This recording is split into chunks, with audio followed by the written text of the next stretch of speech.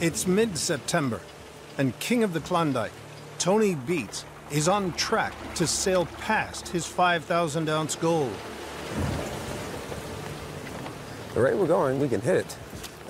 How the weather would smart not that.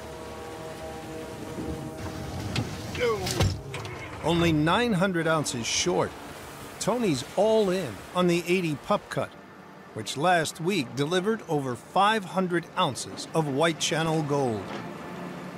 I mean, we got some great gold waste coming out of 80 pup these days. That is nothing but great pay in there. Piles of it. And I would really like to see that continue. But with all this rain in the water in that pond, there'll be a bit of dike work. We had some issues with them already this year that we had to build them up and fix them. 12 weeks ago, Tony started sluicing 24 hours a day, doubling the water flowing from the trommel into the settling ponds below. Tony, do you copy? We've got multiple breaks in a dike. They're gonna have to build these dikes up and we'll end up with a pretty decent road. Forcing Tony to shut down to build up and strengthen the dikes. That looks good, that looks good. Now, with water levels rising again, Tony is going on the offensive. You don't want to with your ponds, so better make sure everything is in A1 shape. Nick, do you copy? Nick, do you copy? Yeah. Yeah, take that 220 to the dikes, right by the pump area there, because all this water coming down these days, sure as we're gonna have to do something down there. Yeah.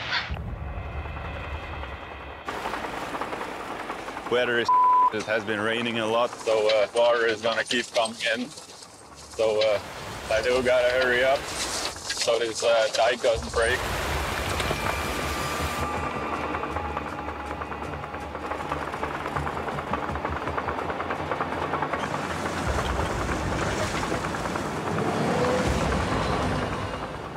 Very wet already.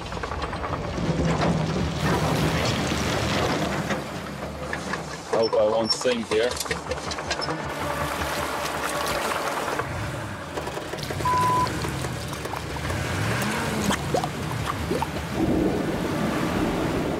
Oh, I'm really going down here. This is not good. This is bad.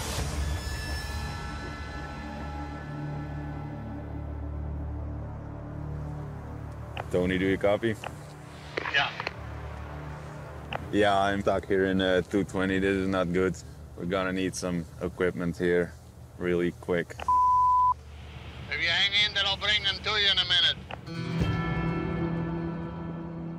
Mike just called. He said he got stuck in the pond. I don't know where the he's at. Anyway, I gotta get down there, assess the situation, and then we'll deal with that accordingly.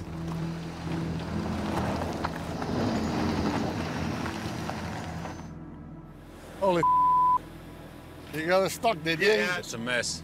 That's no surprise. It's like a plump, right? Yeah. Hey, Mike. Why the go ahead and come here.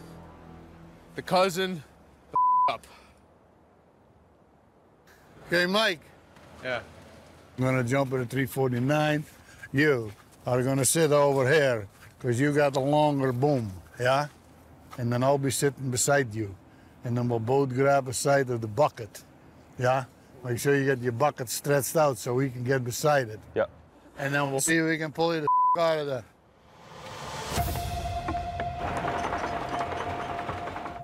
Well, they had no clue, of course, because it's a settling pond. They had no business being there trying to take a shortcut, so here we are, have an excavator buried.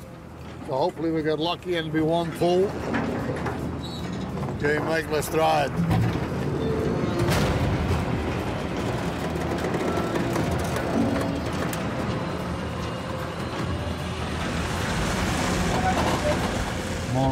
More. Come more my way, more.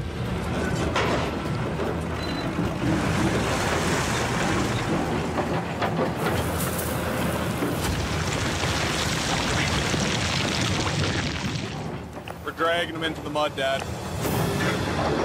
Yeah, that's not gonna work. Mike, get the out of there.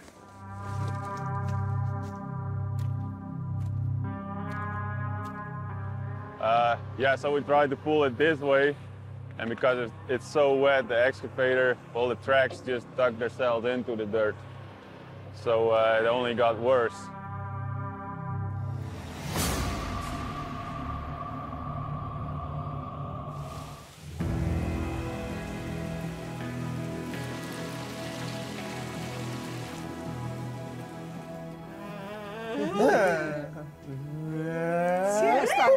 She's starting to have little dimples.